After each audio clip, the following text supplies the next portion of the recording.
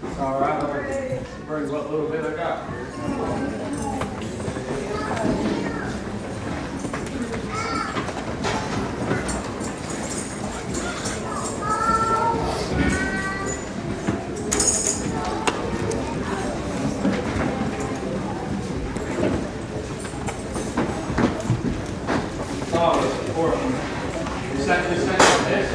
I'm glad to be back.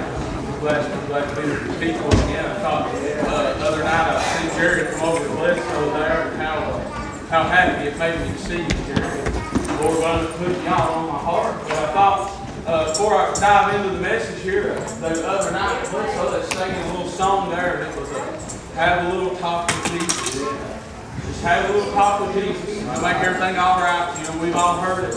And I began to think about that word, all right. And in that song, I heard everybody making it one word. It's all right. You know, we look at, sometimes we'll say, you ask, well, how did your fishing trip go? How did this go? And say, all right. It went all right. And after they got done singing that, the Lord laid on my heart to say this. I said, we ought to change that. It just ain't all right. When we have that little talk with Jesus, I thought, it just ain't, it ain't all right. It's all right. He makes everything all right. All right. I thought I just had that little thought there. I want to bring out before I start preaching here. We'll be in John chapter 15, starting in the first verse. But I thank the Lord that one day He made everything all right for me. And still as I go along, and still as I travel through this life, He still has to come by every once in a while and make everything all right for me. Sometimes I make a mess of things. When I think I'm doing good, when I think I'm really running, I'll stumble and fall and I'll make a mess of things. But He always is just and true to come by and make everything all right. In the first verse it says, I am the true vine, my Father is the husband. This is Jesus talking. Every branch in me that beareth not fruit, He taketh away. Every branch that beareth fruit, He purges it, that it will bring forth more fruit. Now you are clean through the word which I have spoken unto you. I thought that you can read in the first chapter of John there. It talks about the word, I believe in verse 14, it talks about the word was made flesh, brought down to us. It says, and the word was made flesh and dwelt among us. And we beheld His glory, the glory of the only begotten of the Father, full of grace and truth. And I thought, Jason, when it says, now you are clean through the word which I have spoken, I thought I began to think upon that verse, and I thought I went back and I remembered that verse I was just reading to you. And I thought, through the word He is spoken. I thought we pack this around with us daily. We pack the words that He's taught us in our heart, Jerry. I thought sometimes in my life He's dropped little things down in my heart that wouldn't make no sense to nobody else, Steve, that I couldn't explain to you. I thought I wouldn't be able to explain it to you why He taught me the way He did. And sometimes I have to keep it in. And I just have to live that way. Because God taught me that. Jesus taught me that. I thought He taught me that. Because His words are everlasting. His words are forever true. It says, abide in me and I in you. As a branch cannot bear fruit of itself, except it abide in the vine. No more can ye, except you abide in me. I am the vine, and ye are the branches. He that abideth in me and I in him, the same bringeth forth much fruit. For without me you can do nothing. I thought I began to read further on there. I thought, Lord, what fruit? What do you mean? What do you mean by fruit? And the more I read, Jason, the more I dug in on that. I began to think, I've heard people explain this, if I ain't mistaken. I've heard people explain this as, well, fruit, you come, people see the Lord move on you. And people will see this, shout you and stuff. And I do believe that is fruit. Bearing the fruits of the Spirit. But we can go over to Galatians 5 and we'll go there in a minute. But those fruits, Jason, those fruits that we bear, that ain't me. That ain't what you come and see me do. I thought, because I'm a failure. The hypocrite can shout. We can do nothing. I saw the hypocrite take no service. But I thought that fruit, it goes much deeper than what we can behold with these eyes. And what we can see through these fleshly eyes. I thought, Joe,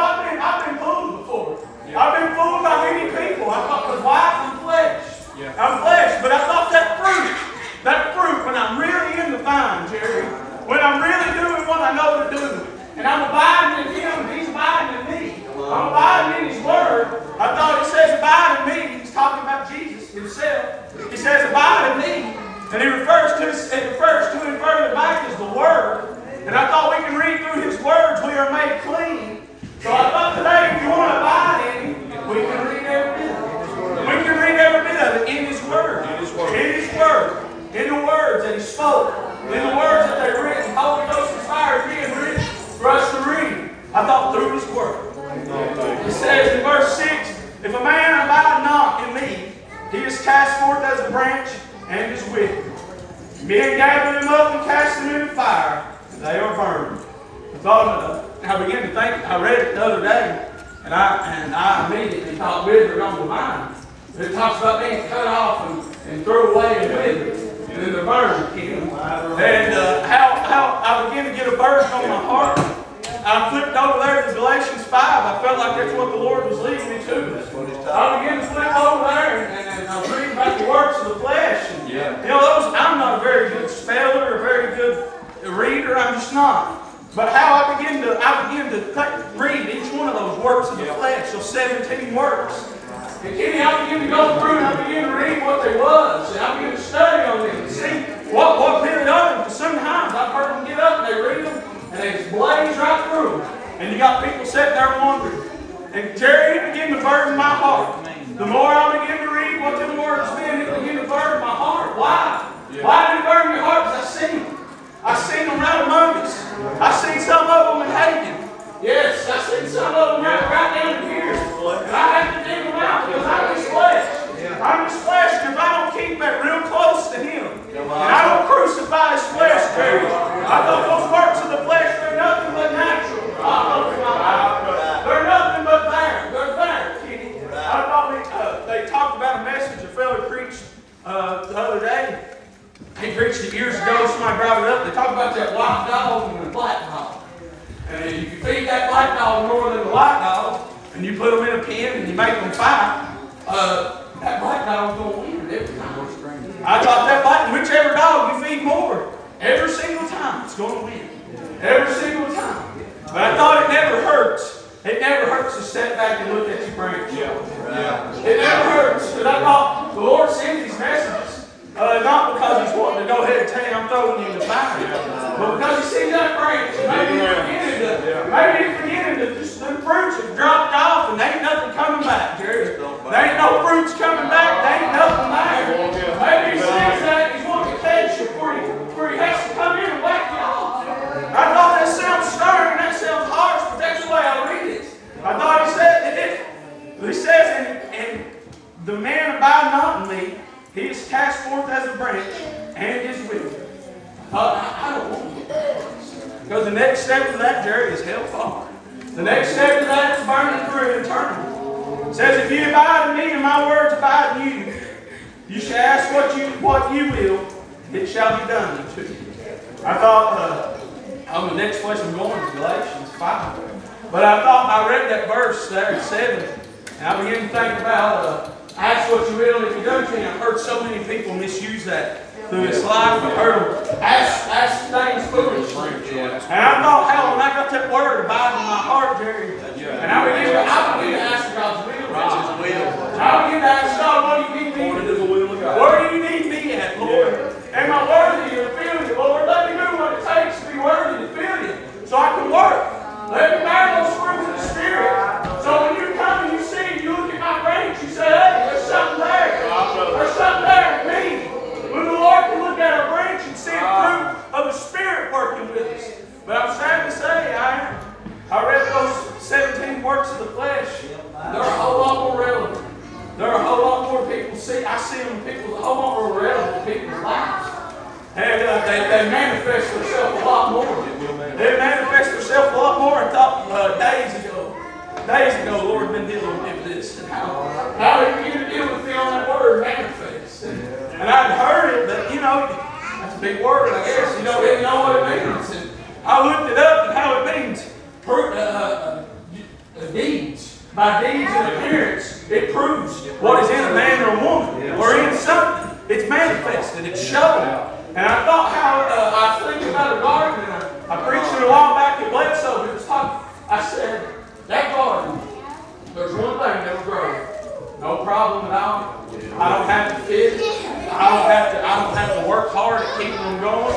It's weeds. It's weeds. I might have told it here. I don't know. But it's weeds.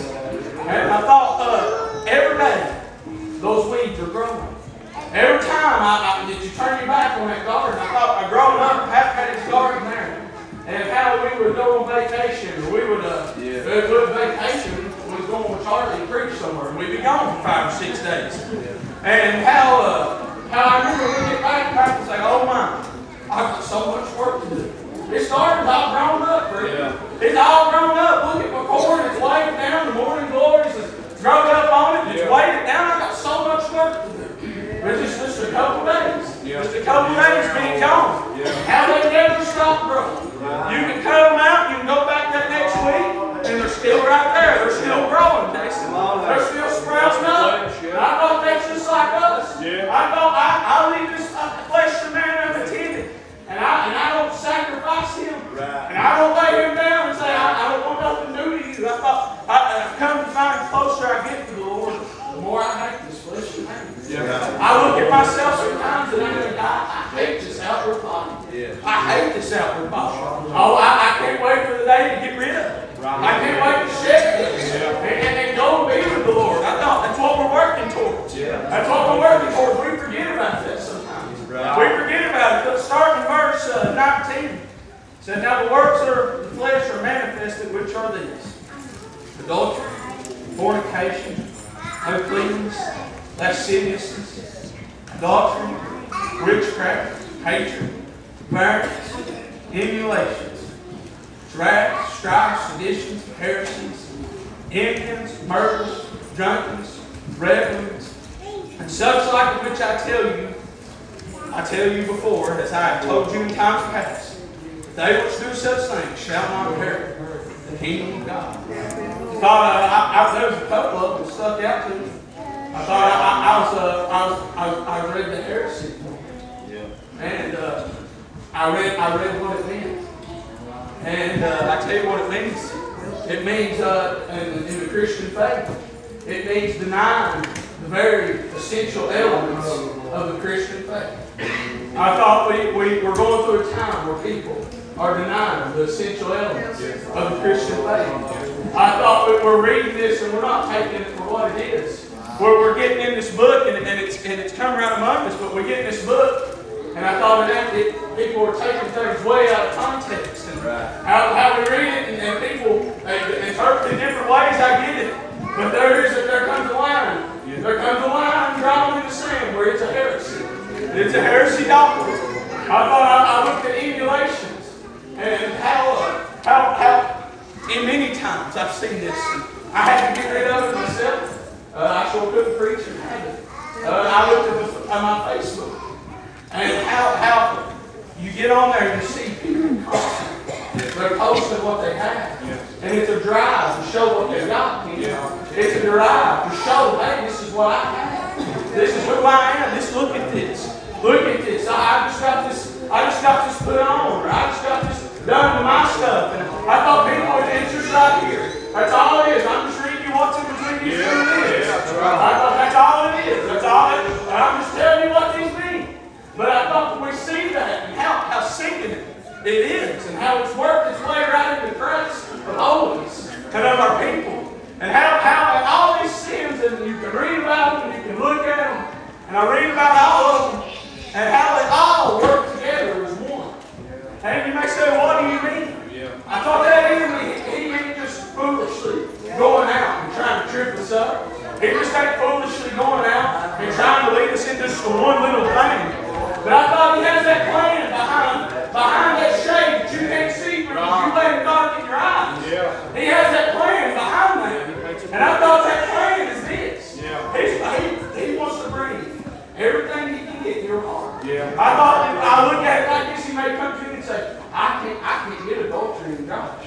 I just can't get him to fight for that. But I come on down the line here, and I can find something else. And I believe once we dive into that something else, it opens up the door to many things.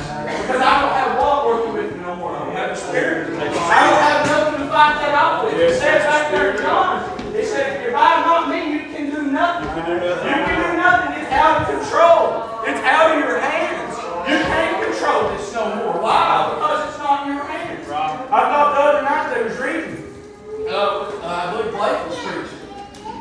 I looked as he was reading, and I noticed it said God, always in the Bible, is with a big G. It's a capital G.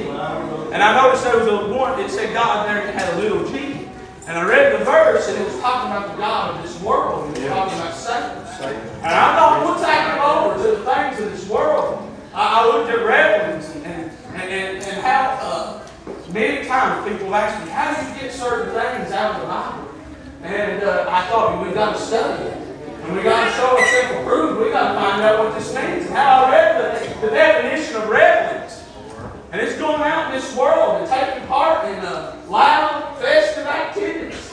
Yeah, that's what it talked about. Loud, boisterous, showing who they are, showing what they can do, taking great pleasure in the things of this world. I thought that's what it meant. And I began to read it, and I began to look at our lives there, and I began to see how more and more I see us taking part, myself included, in the things of this world. We're going out in them. I know it's that popular messages, and I love to preach. I tell the Lord sometimes, and He gives me stuff like this. I say, God, let me hear you walking on the water, or this or that. But I can't. I have to do what He gives me. And I thought how more and more I see these things developing among us. And I thought that fruit of the Spirit and those works of the flesh cannot they can't be on the same vine. They can't come out of the same fountain. And I'm afraid some of us are blind to ourselves. But we said that will never be me. Those works of the flesh will never be on my vine. But you can't see. You can't see. The enemy's blinded you to your own things. You're blind to that plan that's behind closed doors. You can't see through that dark shadow that He's put in front of your eyes.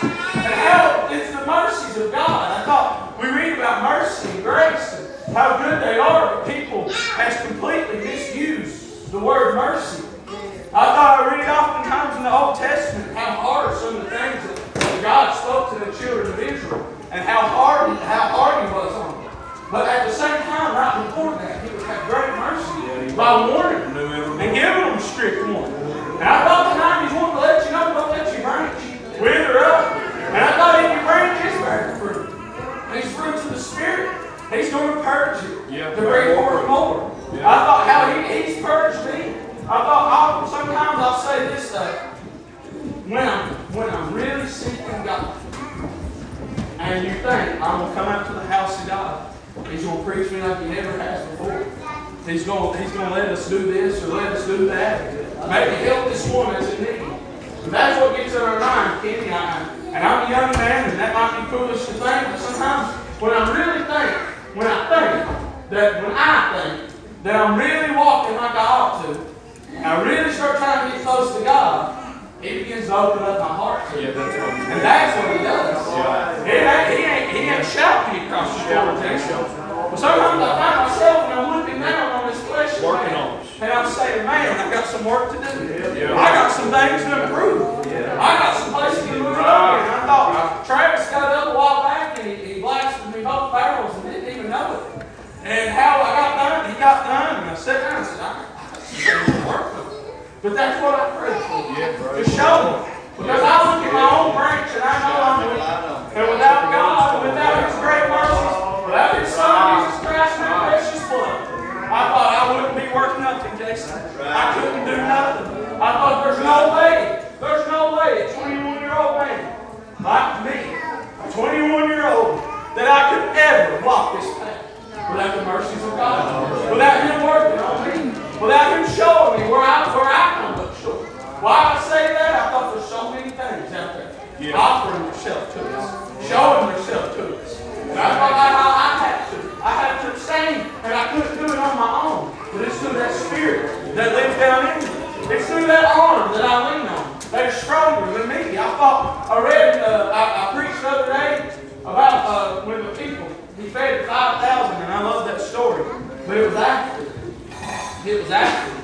And Jesus went on the ship. I think Tiberias or something like that He went to. It was somewhere, and it happened. But how the people, they come back. Where's He at? Where's they at? Where are they at? And they saw the disciples get the ship, and He wasn't with them. And they couldn't find Him. And they got word, they figured out some way where Jesus was, and they went and they found Him. And when they got there, He knew why they found Him. He said, it ain't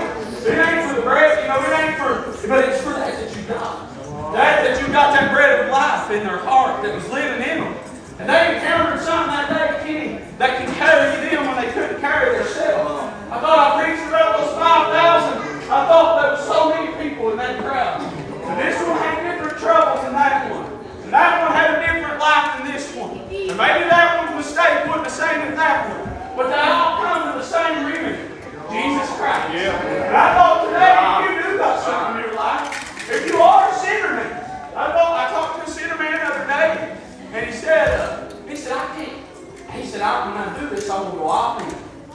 He said, I want to go all in for the Lord. And that's a wonderful thought. And that's a wonderful goal.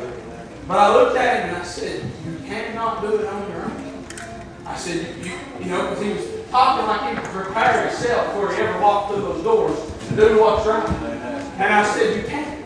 I said, that's a wonderful art to have. Get in that altar and pray and get the Lord working in your life and keep that art. And it'll come true. It'll manifest.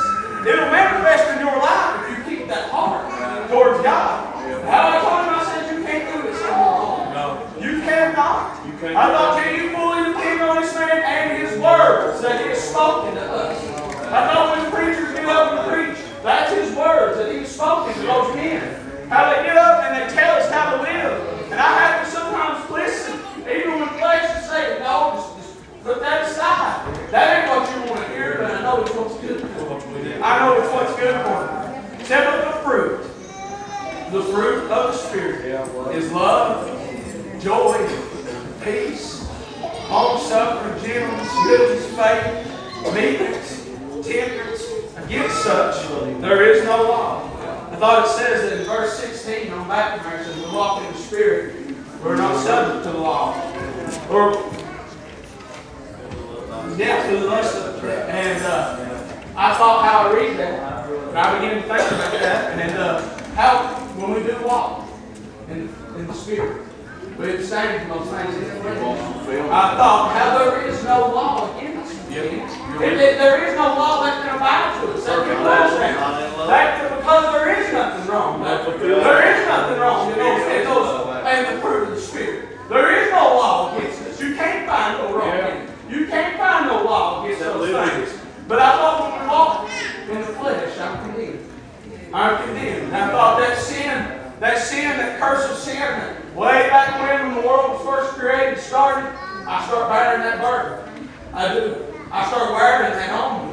Right. And when I have those works of the flesh working in me, I'm almost done. But those works of the flesh working in me, I have that on me. And I have that burden I cannot bear. I have that burden that I can't do nothing about. Right. And it says, they that are of Christ have crucified the flesh with the affections and love. Yeah. We live in the Spirit. Let us also walk in the Spirit. I thought I can tell you a quick way to check your life. Check your life and see if you are bearing the fruits of the Spirit. And I promise it and the flesh don't work together. No. It don't work together. Take a look at it. Take a look at it. Humble ourselves. Humble ourselves down. I've had too many times. And I've had to look at my own mind. Yeah. That ain't something I like to do. I thought, they tell me all the time, I say, your daddy was a very hard-nosed man, stubborn. And I find that sometimes I find that in my own self. I find that stubbornness. And I don't want to say, hey, you're right. I don't want to say I'm wrong. Right. And I want to jump around every way around to say I was wrong. Yeah. And I want to look for every loophole there is. But I promise you on that day, the branches that is cut off and they're withered. Right. They come before judgment. He's talking about me and you. I thought wherever we lie on that day, I thought there is no loopholes. Every loophole will be closed. I thought if I had to make loopholes on this earth, Jason, I'd have to come up before the Lord. I have to try to find a loophole. I'd like to have these things that there is no law. There is no law against them. That you can't find no wrong in them. I'd like to have those things working in me. I'd like to have that Spirit working in my life. That I can walk according to His Word. His Spirit then, I thought when I truly get this thing right, and I truly get it moving on me the way it ought to be, and I have those fruits of the Spirit working on me, then they're manifest. Right. And I can come out and I can work for the Lord. And be a servant for the Lord. And do whatever He bids my heart to do. Until then, I got to get through that first step. I thought we're born again. That's the first step. And I thought we have to have those fruits of the Spirit working with us. We have to have those. We have to be sanctified in the eyes of our Savior. I thought He died on that tree for us for a reason. Not just to come in and pray and go along our merry way and do what we will. Live how we will and come in and shout and feel the Lord. I thought you're not feeling the Lord. You're feeling one or two things. Flesh or devil. That's the best way I can explain it. There's one or two things you're feeling. Because if I can't line my life up with this, King, it won't line up with me. I'll be in. This flesh of man, I'll be in. I'll be into this. I'll be into this temptation of the devil. Because I'm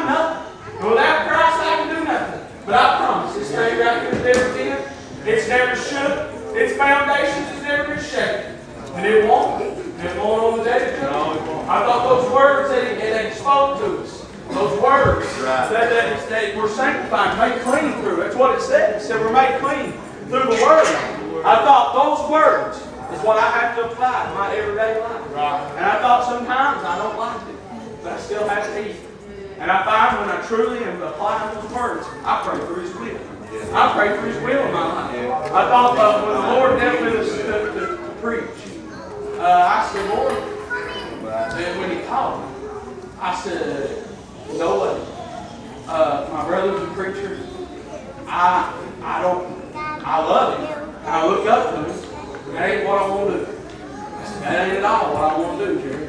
I said, people, you know, I'm a young man, maybe when I'm 40 or 50 years old. Maybe then, Lord. I said, I'd like to prophesy. I'd like to prophesy to you people. That wasn't what He was requiring of me at that time. And I had to get broke down. And I had to find out that it ain't about what I want. And it's about that end goal. I thought that expected end that we're looking for. That expected end. Heaven. That's our expected end if we walk according to the Word of God. But I thought, hell, I had to break myself down and say, hey, I guess that ain't His will right now. And how I began to preach, and I tell you, I struggle more times than I ever feel like I get the victory. I thought the other day the Lord helped me, and I kind of felt like I got the victory. And somebody said, that's good, ain't it? And I said, yeah, but. And I shouldn't have said it. I said, next time will probably be harder. And I can't lie to you, I ain't got the victory like I did the last time I preached. That's all right. It's because it's how it is. That's that work that we got to do. That's just what I got to do, Kenny. I can't lie about it. But how I begin to do His will first. And that I desired since I was a young man to prophesy. How one day it was so. The Lord dealt with me to do that. Yeah. He dealt with me that you can use me in that way. Yeah. But I had to first become willing to His will. Right. And I had to first say, this is what the Lord wants of me. This is what I'll have to do. Even though I don't like it and I'm embarrassed, and sometimes I get up and I stumble all the way through my message. And I close that Bible and I get down to pray and I don't even got the words to say because my mind is so racing. But I said, this is what I got to do. This is the will of God in my life. And I thought if I'll learn to live by that, Jason, because I found it working for me. I found it working for me. When I everything. Not just preaching, not just our calling, everything. When I learned to be fully submissive to His will, listen to every word He tells me, then and there I find my true peace in God. I thought Demas talked about that peace the other day at Bledsoe. It's so good. And he began to talk about, he said if we really get it working with us, we wouldn't be able to go out and kill a deer or something like that. He said, how I long for that peace in my life. I'd love to pray for more peace of that in my life. And I find my greatest peace is when I'm living in that Word. And when I'm walking in the Word of the Lord. And I'm abiding by His paths. And when that trouble comes, everything is all right. All right. Two different words. Not that one that's pushed together and means it's okay, but two different words. All right. Because I thought if I try to abide in Him, He'll abide in us. And He'll work for us when we can't work for ourselves. I thought that's all I had. I hope that helps somebody. I know I'm just flesh and I struggle. But I thought I'd turn it back over to the pastor. I thought I'd like to do the Lord's will because that's the most important thing in this life. That's the most important thing in my life.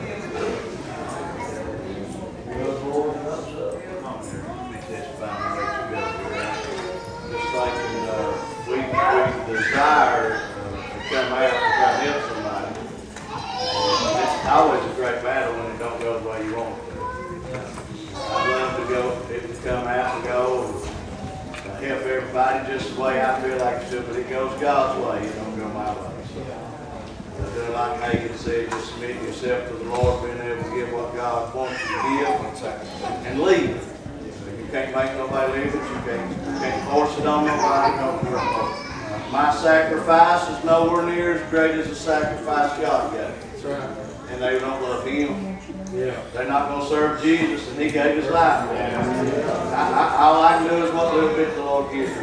But I've got on her heart, the Bible said that the Lord of the vineyard, and I'll make it quick, the Lord of the vineyard passed by, and the fig tree hadn't bear fruit.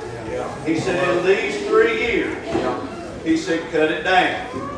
And And the Bible said that the dresser of the vineyard prayed to the Lord of the vineyard and said, let's give me one more year to done about it, work with it, fertilize it's what he's saying, work with it, and maybe it'll bear. But if it don't bear this year, then cut it down. He said, why cumber it the ground? That's what he wanted to know.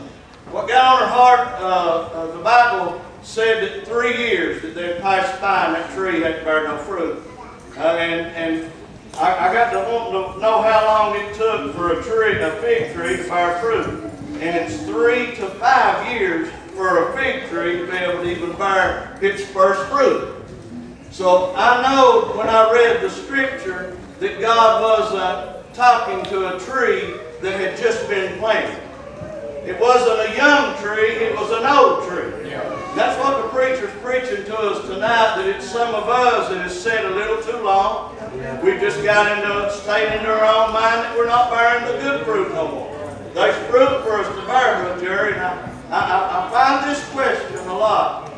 Seems like more and more as we grow and get older in Christ, I have people come and they say, Kenny, help me pray, so-and-so is in trouble.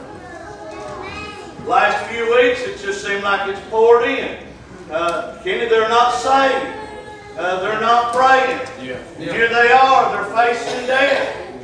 They're on life support. Their heart is quit. Cancer has come. And they're not where they need to be. Kenny, will you pray that God will show mercy? Yeah. I'm wondering how many times did we get our last year that we got? Yeah. I wonder tonight if the Lord has come by again telling us you got one more year now. I've told you over and over. Sometimes, Jerry, I'd like to be so plain. I had one tell me the other night, he said, we got one that's a dying. Kenny, we need God to show mercy. I said, yes, we do. I said, but what about you? What about where you're living? What if that was you that had the stroke? And they put you in on the life support tonight. How is your life? You're begging God to show mercy, but you're not ready yourself. God passed by to cut you down. How am I? Pull them in. Follow me up. What if you just got one more year, church? What if that one, sometimes these that are closest to me, Jerry, I worry that I'm too harsh. I worry that I don't have the fruit of gentleness. I'm afraid many times. I've had a great battle. You all may not feel it, and I hope God never lets you see it. But sometimes when we go home at night, I wonder, was I gentle enough to them? Was I soft enough? Did I care enough? But next week when they call me and they're laying down there and they're about to meet God, not ready. Yeah. I wonder then, did I do enough? Yeah. Yeah. Did I say enough? Yeah. Did I stress it loud enough that when you meet this man and you're not ready to meet him, he's not going to stutter when he looks at me. No. When my record appears, Jerry, on that day, he's not going to stutter. It's going to speak for itself. Yeah. My good's going to outweigh my bad, or my bad's going to outweigh my good. I got 1 year left, and he's going to cut me down. How will it be with you, church, if you have 1 year left? Can you play? I'm remembering the scripture when Jeremiah prophesied to Hananiah. He prophesied lies and rebellion to the people. He said, before the year is over, you're going to die. Before the year is over. You know what? That man died just like God spoke to him. Because he taught rebellion among the people. He gave them a way out to sin, and it'd be all right. They ain't no excuse for sin. I appreciate it tonight. I just feel like saying that. Brandon, I just want to say I believe in showing mercy. I believe in working with the truth. Trying your very best to give them every opportunity to do right. We got people that's sitting here tonight that God, if it hadn't been for Jesus Christ and His sacrifice, God would have already cut you down and done away with you. Yeah. Amen. Amen. The only thing that saves us when we get into them positions is the Son of God. His sacrifice. He looks down. I can imagine him saying, Lord, give me just a little more time. I know he runs foolish sometimes. I know he does things. But give me one more year and get it where you want it. Give me one. I believe in working with the church. If we ain't careful, we pedal each other too much. We wind up. Now my friends is laying down there. I went down today to a funeral, one of them. Laid 18 days. No food, no water. They took the life support off of him. CC down there, they let that man lay there and die, starved him to death, laying there. The hospital down there, Brother Jared. And I said, if you do a dog that way, they'll put you in prison. But 18 days that man fought laying there. God is a just God. Come on. Yeah. But it's too late when they get down there, church. It's too late when you pet your family one lifetime. It's all right to lie. It's all right to run down to the concerts. It's all right to get on them phones and look at the things you're looking at. But it ain't all right. It ain't all right with God. It might be all right with you, but it ain't all right with God. Come on. Hallelujah. Let's down about it just a little bit. It's going to take the Spirit of God to help our people. Hallelujah. You ain't going to be able to put a little flesh on somebody that's already dying. We got men that won't even take care of their family. And we tell them it's all right, but the Bible said you're worse than an infidel. It ain't all right to be in that condition. Come on. Come on, boy. Gotta go get some. Hallelujah. I just wanted to, what are we going to do? Are we going to pay our people right until the devil steals every last one of them from us? I'll tell you what I'm fighting for. I'm fighting for our people. I don't want to turn loose from it. It hurts me bad. I told the Lord I don't know what it'll be for my friend lay down there. I know what the devil done to him before he left. It'll still be the same no matter what. Maybe you prayed. I told a man the other day, he come to my house. I said, buddy, I said, you can pray all you want. But if God don't deal with you, you can't be saved. You can go down to the hospital and die for 6 months. But if the Spirit of God does not deal with you, you can't be saved. That's just the Spirit. That's the Bible.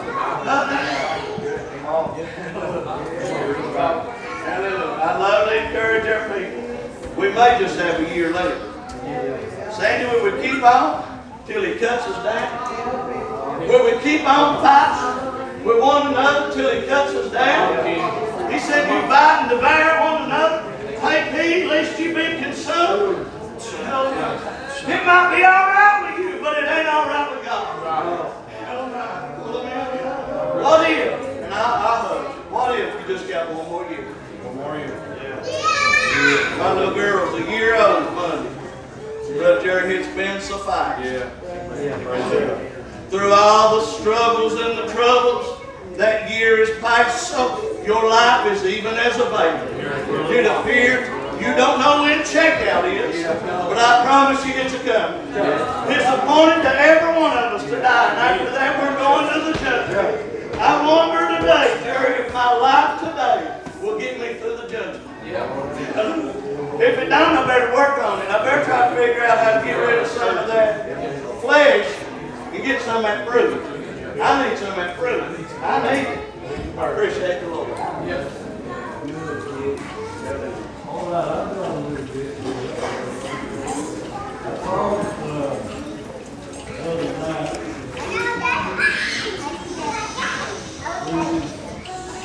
around 3 o'clock, somebody called. I don't know who it was, ill, and the phone was. And she come in and she told me, she said, this person said they need prayer.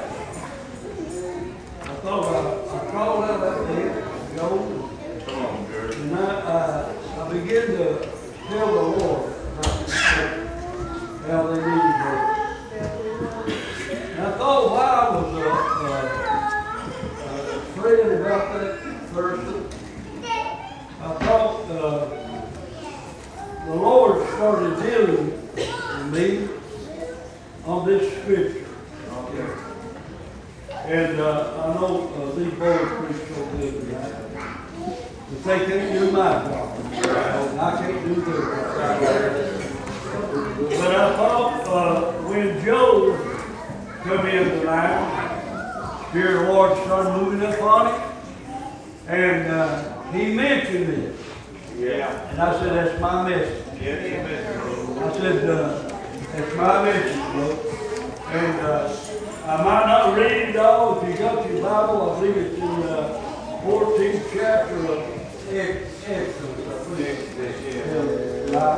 Yeah. But I feel the Lord so great.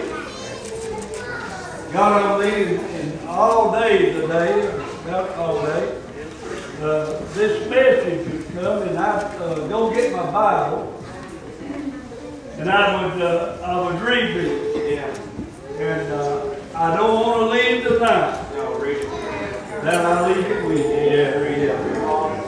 But we're in a time right now, kids, that we need God.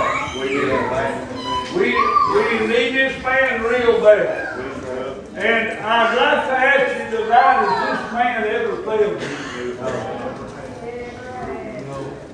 I'd like to ask you, the Bible says in Jeremiah, he'll never walk, leave, or forsake you. It's not in Jeremiah. Yeah. But I thought he said he never leave you. Thank the Lord. Or he'll never forsake you. Yeah. But he said he's going to lead you. Always, even to the end of the world. That's a promise. But in Jeremiah, he said, if they anything too hard. Yeah. Nothing. Is there anything too hard? Well, I get down in my own. I want to tell us tonight, come to me. It's hard for me to help you. Yeah. That's right. I'm trying to help you, but I can't help you. Yeah. But there's a man behind that glass that when he looked and everything looked so bad. Yeah. When there was a darkness over this world, and all of that man done to them, he said, let there be light. Yeah. And I'd like to tell you tonight, was they light? Yeah. Good. There was light. Yeah. I'd like to tell you tonight, the Lord gave me this. Yeah. I believe it. Amen. Yeah. When I was praying for somebody, I forgot who it was. But everyone said they need prayer. And it's going on 3 o'clock. And as I was praying for that person, the Lord come down and just opened the book. And he told me this thing, he said, you preach this. And that's where I'm going to do.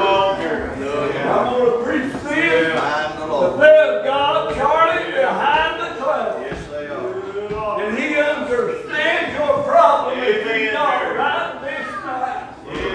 I said he knows your problem right this night. Hallelujah, hallelujah. But sometimes that waiting period, that is the hardest part in the line of your life. And when we are going through this, a lot of times we cannot see a way out. I went through things that I did not see no way out. But I have got a God behind that cloud. He told me that that Bible is not for the sinner. It's to get them saved. But that Bible is for me and you. That's right. Everyone is living for the Lord. That Bible is for you. All right. And that man, he had turned this world upside down. Before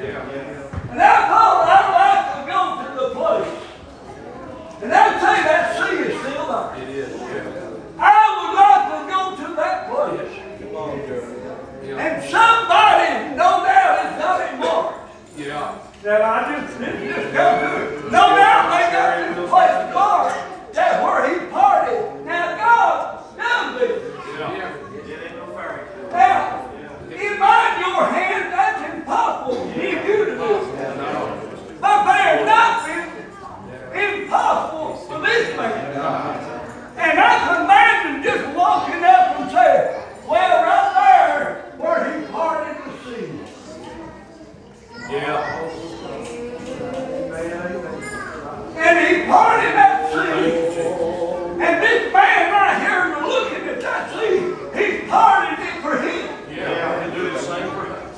He'll do the same thing for you. For you and you and you. Glory to If God. you serve him. I said if you serve him, you live good. You right there with him. He said, I'll never leave you and never forsake you. Well, glory. We get sick sometimes. Yeah, that's just natural. But who helped you? Jesus. I thought I'd pray up in the morning. And then it got like he's staying on me. And he's still on me. Listen to it. I can tell you to stand still, right? When there ain't nothing wrong with that. Listen. It's easy. But when it comes to my house, then I still stand. What do I feel like talking about? I feel like talking about. We need the power of God. We need to get down. Get a hold of something to help these children. Y'all going through something. I just feel it tonight that somebody here is going through it. You don't know what to do about it. And it's getting greater on you. But all I'm going to tell you tonight, just stand there. Now just think about this. He was bringing them out of there, that. And then here they come up to the Red Sea. What would you do? What would you do now? I'm just going to ask you a question. What would you do if I'm a leader? And I'm supposed to be leading. And I'm trying to lead. I'm trying to give you what God gave me to tell you. What would you do if I lead you up to sea? And you can't see across it. What would you do? And here I am in the front. And all of you right there behind me. What would run through your mind?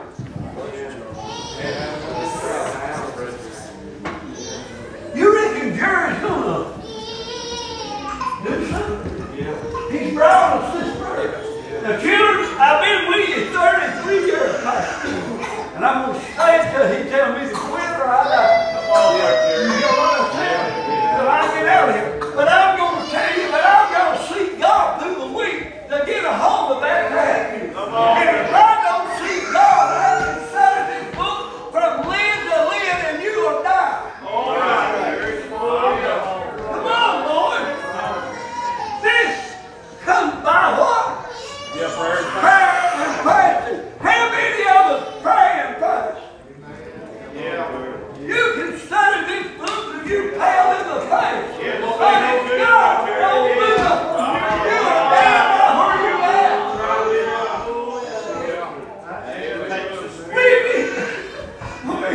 Men of God, with the power of God are moving out there to lead these people. These men have the Spirit of God moving out there. Come on, Lord. Just look up and say amen. We come here, that's exactly what I'm going to do. I know this. We'll die. We'll die. What did the Bible say?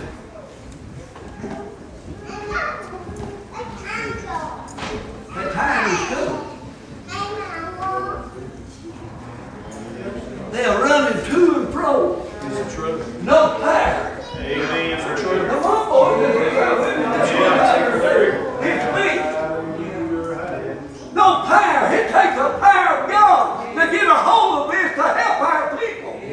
And if we don't get a hold of that, they will die. Is it true? They will die. We're bringing up things that are not even brought up in the house of God. All right. You hear what I'm telling you? Those things that be brought up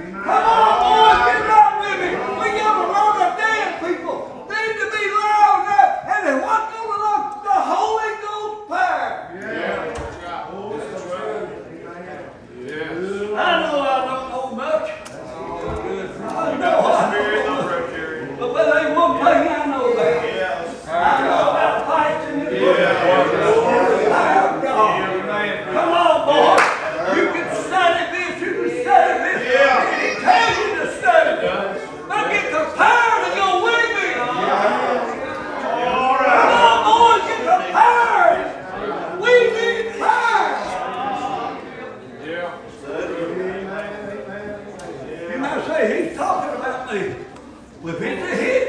Yeah. There it is. I've got hit many times, church.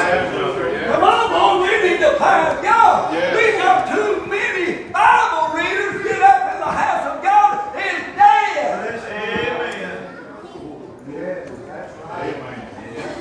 Amen. I amen myself. It's the truth. We need that. Joe, I need something to help me. I need the Spirit of the Lord to move upon me to help you. Why did they follow Jesus? Anybody did it? Some of them just want to fish in the lake. Right. Because here's Jesus. Great multitude. Followed his footsteps. Why? He had that. He could raise the dead. He had the power of God. Yes, sir, he is. He had the power of God moving on him. He could cast out devils. Yes. Come on. How many behind tonight? How many need more of the Spirit of the Lord? We need to tell our people. Come on, boy, they'll power of God. The Lord moved on me the other morning, going on 3 o'clock, and I just had to pray for the person.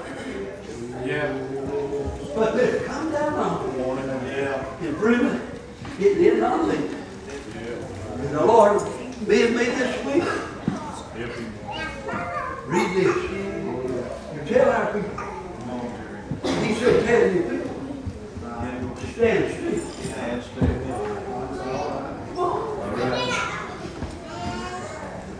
How many like to get the power of God moving on? How many here needs the power of God?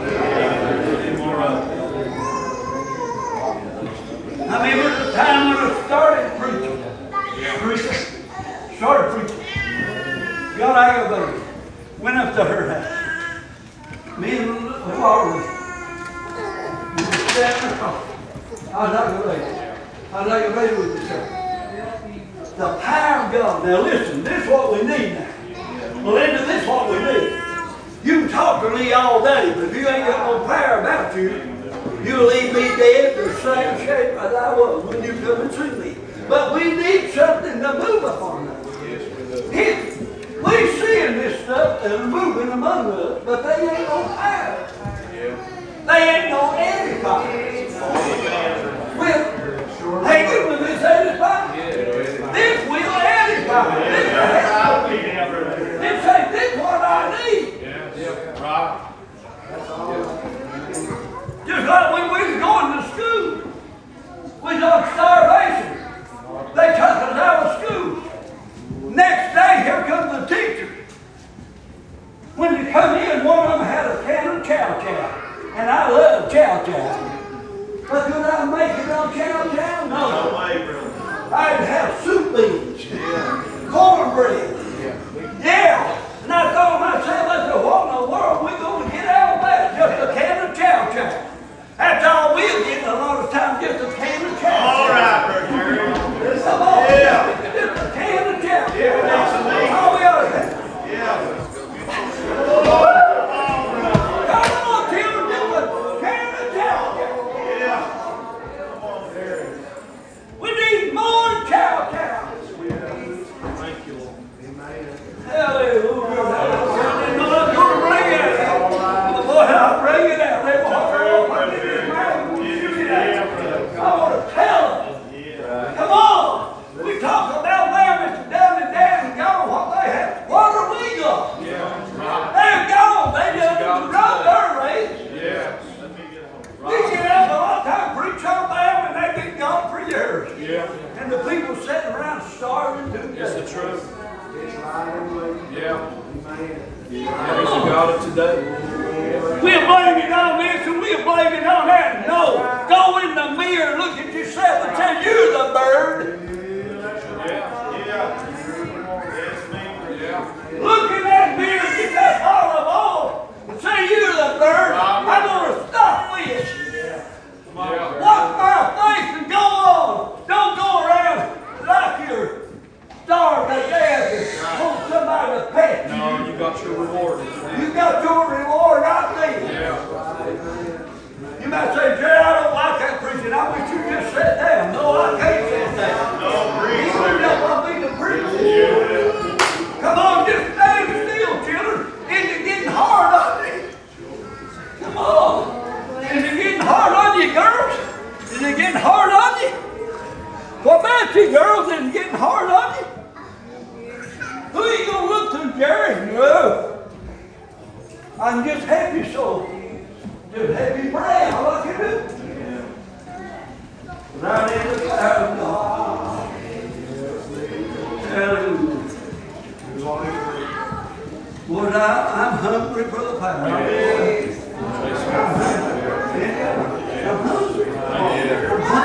Hunger and thirst after Yeah. He said, be hungry and thirst after righteousness, you shall be filled. How many like to be filled?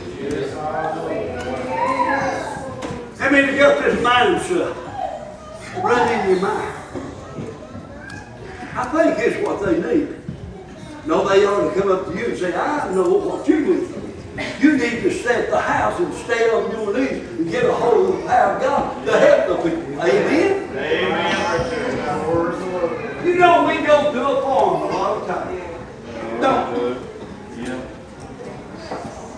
We go to church, we think we sing a song, and dance a little bit, we got it made. Yeah, there's more to it. How many in here care about one? All right. How many here sitting that care about one? Yeah. It's a show. I don't know about you, but in my Christian life, I've looked for people. I've looked for them. But they didn't show up. A lot of times they run for this. Yeah. If they got a lot of money, they're called all over the church out. It's a truth. Amen. Yeah, filthy lucre. Come on, boys. God has helped me. And as long as I keep preaching this word, He will help me. Yeah. God brought, there's some people that's found the Lord. We're running around with that in our heart. What they done. It's a shame. It's a shame. It is a shame. If Christ forgive. You might say, I'll never do that. You get right into the road and you get ready to hit it. Come on, you get ready to make your big talk. There's a boy come up to me today and he hugged me. And he went astray. I mean, this boy went astray. And he's still going on, you know, trying to do things. But when he come up to me today, he just hugged me and he said, Jerry, I love you. And he told me his way out where he lives. And he said, if you ever want to come down, just call me. And he said, Jerry, I'd like to go back to my prayer place that I built up at the head of the creek up at Everett, way back in there. You know if I tell you. And he said, I may be a prayer place. He said, I'd go to that. And he said, I'd like to go back. And he said, Jerry, you know what? I said, I think about this. The Lord let you take that book.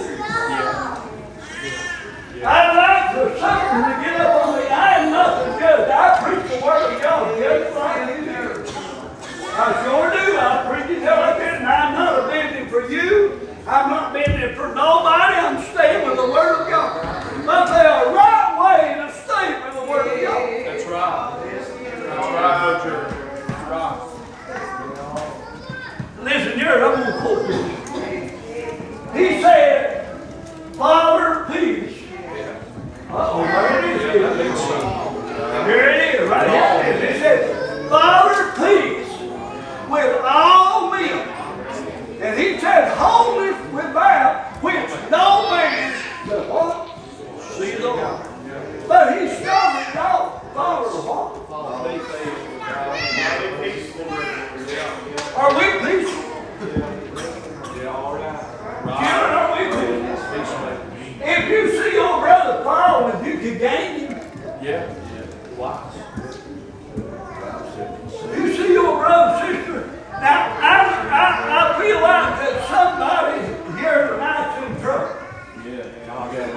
And he just made somebody, Kenny.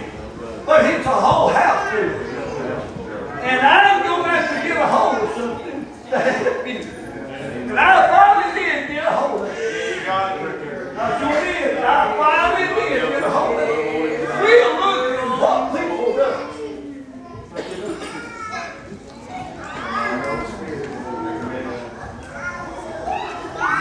They get him up, you know, and hold him up there. And well, people just go plumb wild.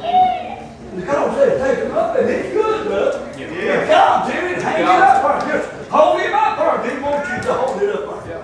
Put him in your shirt if he wants you to. But I like to get him and just hug him. The last time I got to do this was on Christmas Eve. And Stephen Bond was there. After church, some of them done left. I asked Natalie, is that close enough, Natalie? Is that it? Natalie, I'm learning. And I asked Natalie, I said, sing that song. Yeah. She got up here and she hit that on that piano. And when she hit that on that piano, I felt hell come down. Yes, it did. I mean, he lit me up. He hit me in the top and he stayed there. And I was standing here and I said, something is going to happen. Why? I felt a morning of God and he wasn't on me. All right, I just stood there and they had that big rattlesnake out. They handled it, you know. She's saying that song. I hear the Spirit of the Lord. Now listen. The Spirit of the Lord, He speaks to you. Yeah. And if He don't speak to you, if you get anointed all over and you can't move, stand right there. Listen now. And this man talk, anybody knows that He just a few minutes, the Lord, Jim was right there. I hear the Spirit of the Lord say, go lay your hands on Jesus. When I come and lay my hands on Jim, I just turn and I hear the Spirit of the Lord say, go get it. How many of us preachers need to go get it? All right. How many of the members here need to go get it? No, Lord, I'm going to preach to you. How many like to go get it?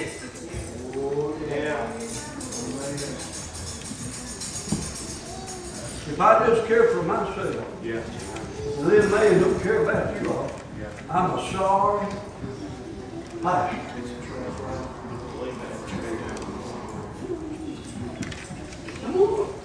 Get right with you. I'll pray for you anytime you call. Now listen, I tell you to call them because I cut mine off overnight in charge. You call them, she'll wake you up. I'll pray for you to do what I can do for you. But the problem that you've got tonight, you know why we get in trouble? Now this ain't just on the surface. You hear what I said? You know why we get in trouble? We don't stand. We don't listen.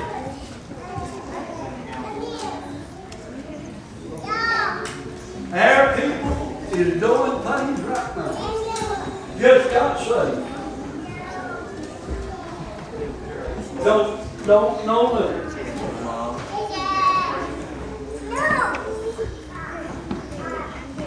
Amen. They said the Lord told me to do this. Where do you start from that when you get saved? Anybody can tell me where you start from? You start in my altar. Hey, Kenny, when you build a foundation, do you build it up on the top? I dig down first. Find solid. I didn't know what I was going to get on that, but I hear the Lord today tell me, did you get him?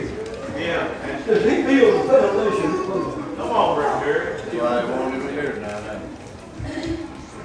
But you start from the bottom.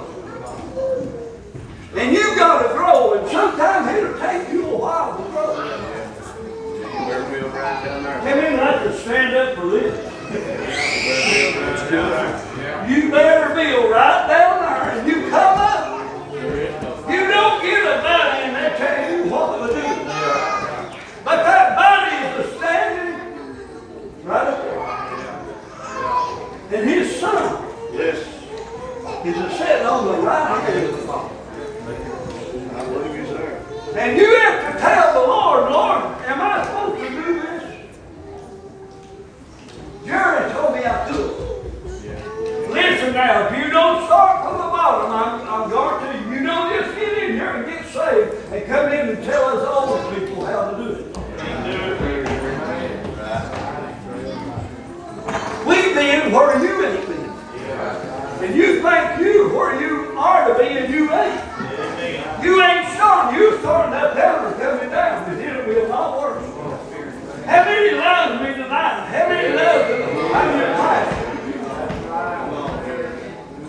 I think this is the month when you brag on your pastor. They tell me this is the time they brag on the pastor. Well, you can't brag on me the other month, just don't brag on me this month. Come on, and I'll tell you the truth. Come on, Gary. Hallelujah. Lord, when I was called to preach, I said in my mind, Betty Allen said, Jerry, are you going to take this church? I said, as quick as you let me know. But you know what I was doing? All I was in the house, done had it lying back. Like a lot of other young people do. Come on. She just come to me. I hope it don't kill me. The music was too loud.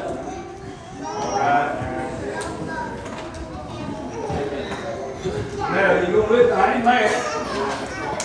Keep it down. If this tires it up, I'm still going to preach. My women just come to me and say, I can't hear good, he's hurt my head. Anybody else is hurting your head? Come on. I'm the pastor, I got to tell you. We ain't out there acting like Merle Hagan or Elvis Presley. You don't get that guitar and go around and dancing around. Cut that thing down where we can hear you. Now, how many love me now? Just stand still, listen. Just stand still, listen to what I've got to tell you. Because God has gave it to me. Come on. Well, right away to turn these things up, boys. You hear what I said? This is really when he just got the light. Yeah, he's a smiling now. Why? I'm the man over the church. He set me in here, didn't he? If he's a house builder. If somebody up there throwing a hammer at him all the time, he'd probably say, son, quit throwing the hammer, you're going to hit me. That hammer's supposed to nail to it. They'll be nailed to it. Come on. Why you going to stand still and not listen to me? Why I got on that, I don't know. How many really like me now? How many can really go to stand still? I didn't know I was going to bring this out. But God does. Come on. How many believes you tonight? It's too loud. Think it's too loud, sir? You just well look at me, smile, big as you can. But you need to stand still, boys, and listen to what the old man's got to do. Because he's covering the devil. Come on. You might say, I'll take you out and whoop you. Yeah, Tom Collins said that. Told a kid. You know, I tell him just like it is, I'm still telling like it is. And Tom looked at the kid and said, that's whoop him. What good would that be, kid? Whooping me, I just got up and preached again. I might fight a little bit. How many go stand still now and listen to me? It wasn't your word anyway. I ain't going on with you, son. I'm just telling you, you're young. And I'm old, and I understand. Come on, I didn't know I was going to mention that. We'll get up to stand still. And you sit. Well, that's their trouble. You agree with things? This is right. You what I said? This will work. Boy, listen what the old pastor was talking to you. Yes. You all just like this boy right here.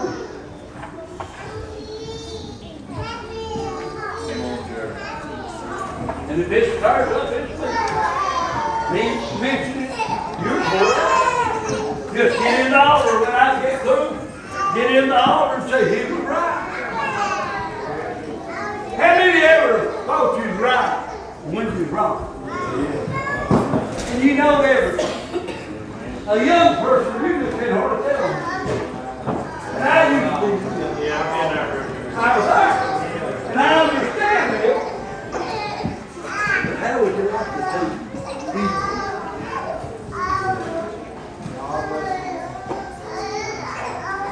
You think I'm going to leave you all alone?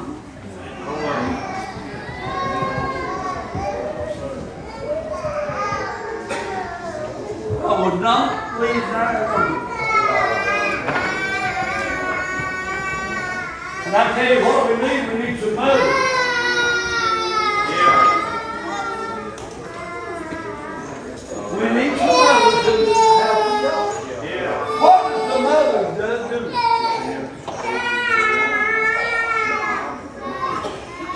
They teach the young ones.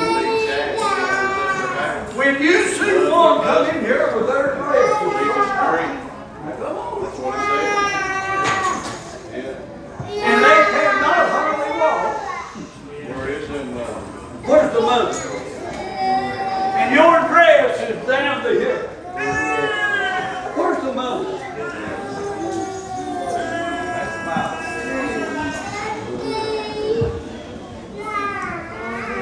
And the one who told me standing while back. She told me about Phil. She said when we went to Hagan, she said Phil will come up to us and tug out of this. But if there's an older sister dressed like the young one, how can you tell? Right. Yeah. You don't need to get up here in front and spread your legs open. Who? Come on, preacher. Who you gonna take? Yeah. Are you gonna listen? Preach to set flesh is running. Come on, children. There we go. We need to dress in modern. Modern. I'm rolling fire, firing up to go. And I'll get on this. They say it ain't wrong to plait your hair. The Bible said it is. I say like the Bible says. A lot of people say it might not be wrong. The Bible says it.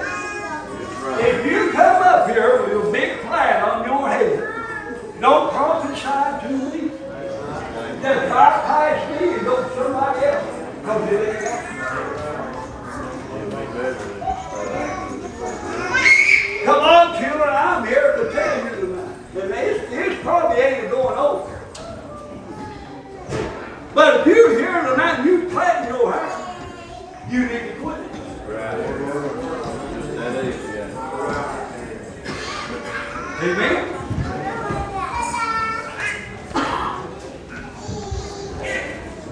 All right, how many going to stand still?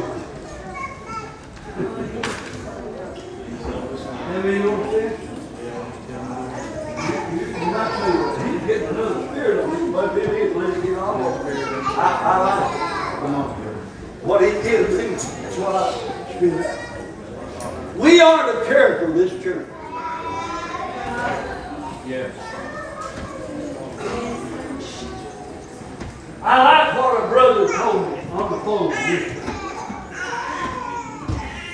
He said, Lee, come down to Alabama. And this old woman, she didn't know nothing with this. And the girl come up to her and said, what is they said, Lee preached a good hymn. And I believe it. He said, he preached so good. He said, asked this little old woman, said, what did he preach on? She said, Holiness or Hagan.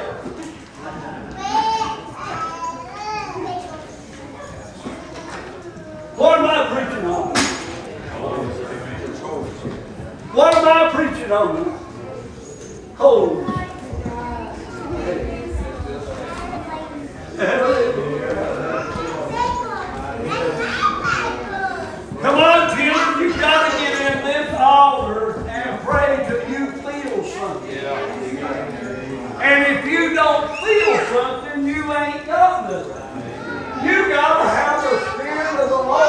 up on you. There are too many going to the creek bank, going down, come up wet, ain't even got a ship. Right, brother. How many like to stand still? I know this is really touching you to the heart. But I'm not up here to touch you to the heart. But you know what I feel like tonight? There's some people need to just stand still.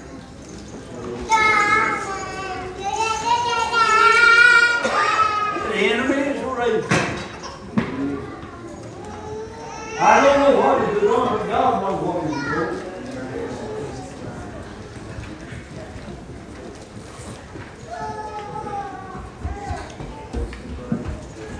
All right, in the 14th chapter of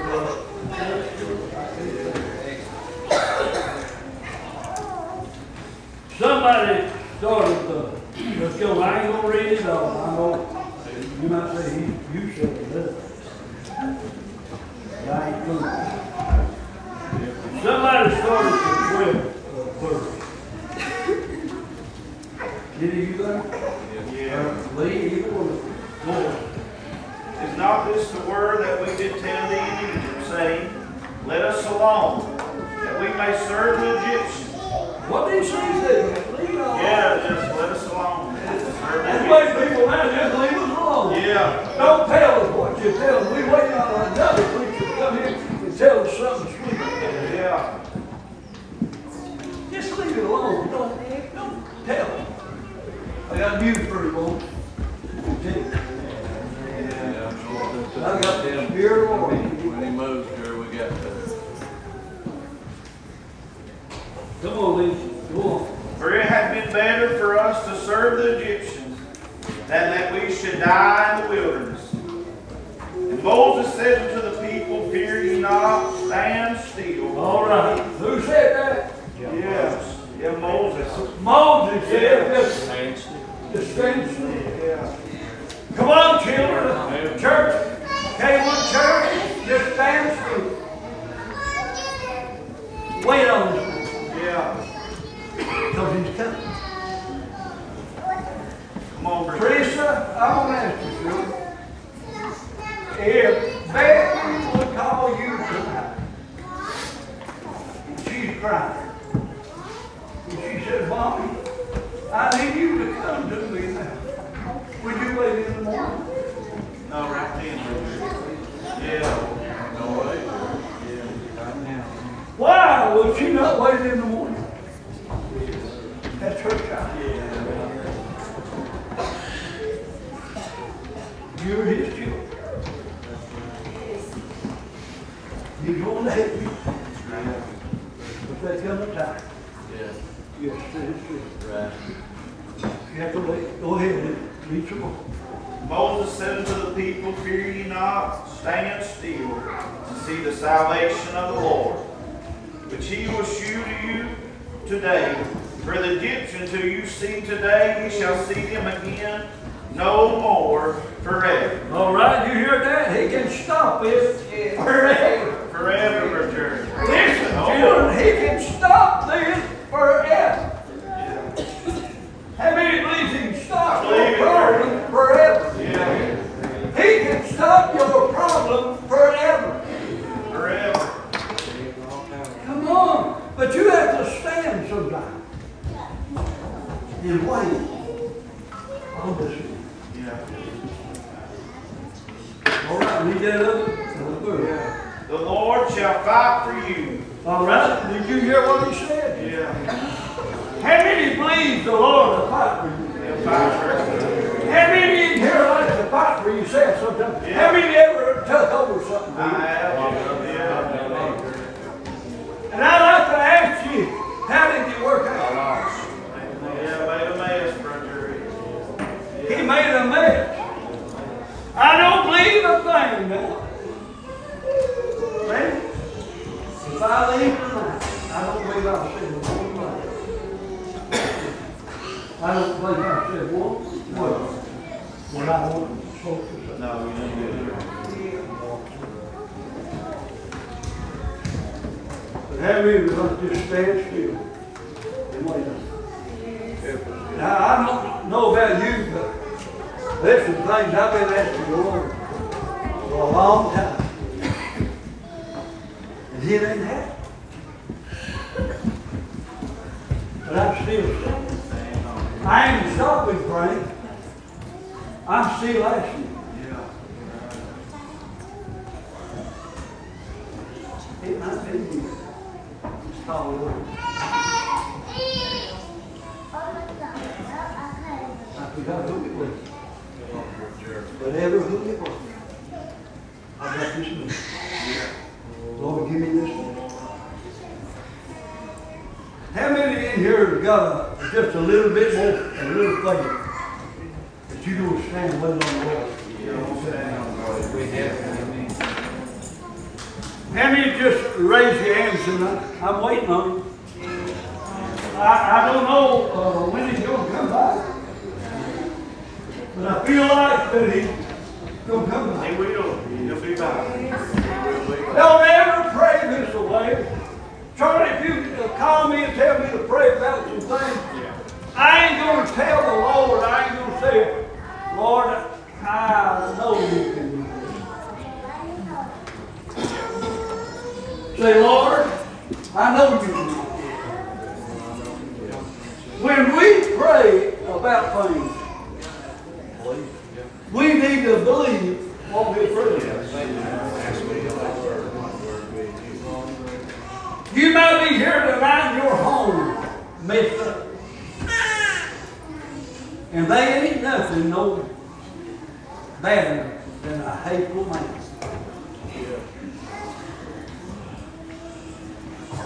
Amen? And they ain't nothing no worse than swallowing water. But if you'll hold your peace, if I hold my peace and stand and wait, it will come on. You hear what I said? Now some of you is going through it. I understand, I know you are. And he's looking back. Not for you. Lord, I've done God twice now. Don't worry about that. Go home, Gary. We need to just stay. How many are going to stand and wait on you? You done all you know. If you don't believe he's going to, if you don't raise your hand. How many here tonight believe that you're going to stand and wait on you? I see a few hands. What about the rest of it? You believe he can do this? You believe that this man can do it? If that man can get it, parted this sea, and there it is, a wall on the right, one on the left, and he made a wind to blow dry hair for his children. What will he do for me and you? Are we his children? I'm waiting on the wind.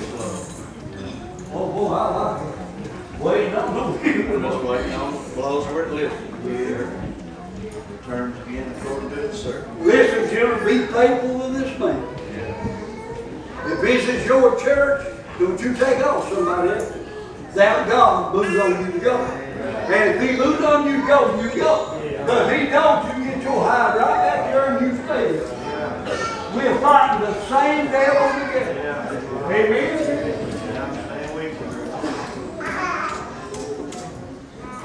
I feel like I'm getting close to something. I sure do. I feel this in my spirit. That I'm getting close to something. Come on. I'm getting close to something, Sandy. Sandy, you've been going through it. But you're feeling better, aren't you? She told me tonight. I said, how are you, Sandy? She said, I'm feeling better. Who let you do it? Yeah. The Lord has helped my sin. I need you. Yeah. I need you. I need you.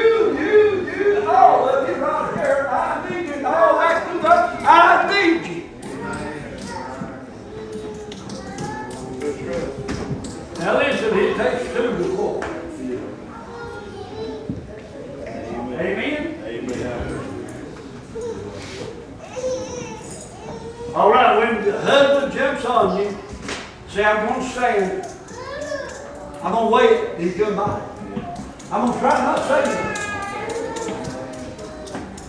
If somebody does something, one of your young ones, what he has to do, you know what? If they come to Jason and David, and I had them here, now this way the Lord is by me and you.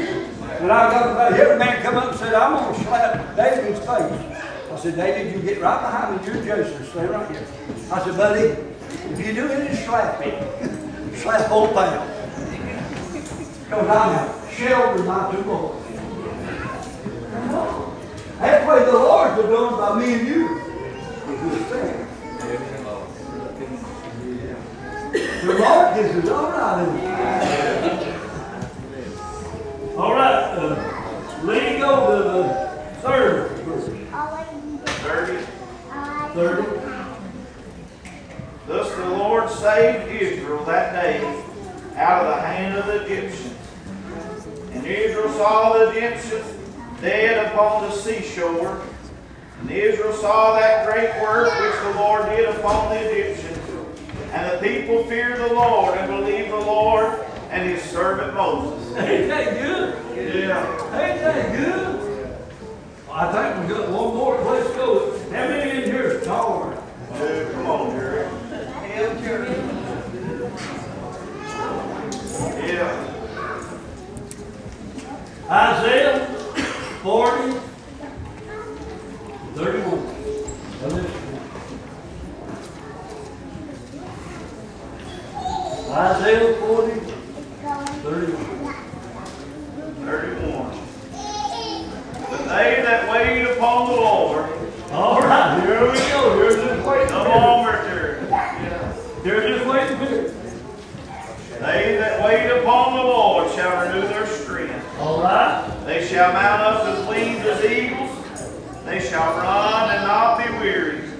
They shall walk and not faint. Ain't that good? How many that waiting period? Just wait upon the Lord. Come on, Richard. Are you going to wait? Or are we going to wait, children? Just wait on it. Just stand still and wait. Just wait. I guess they take Kenny that long way to preach.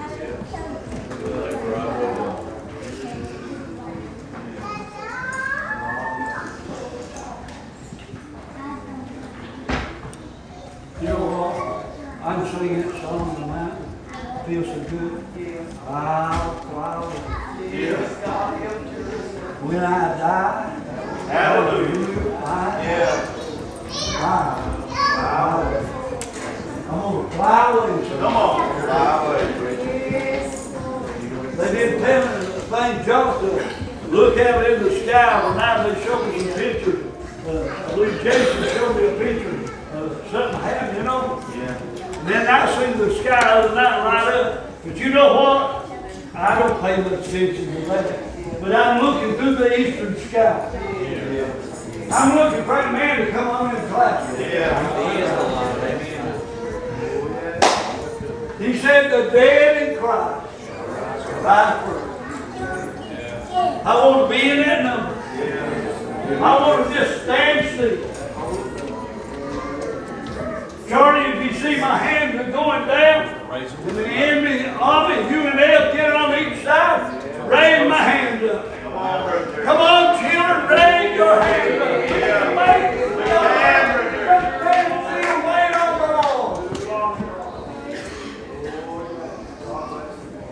I'm going to call somebody's name out, but he said that too. So, I ain't going to call your name now. Get on the piano and let you just stand still.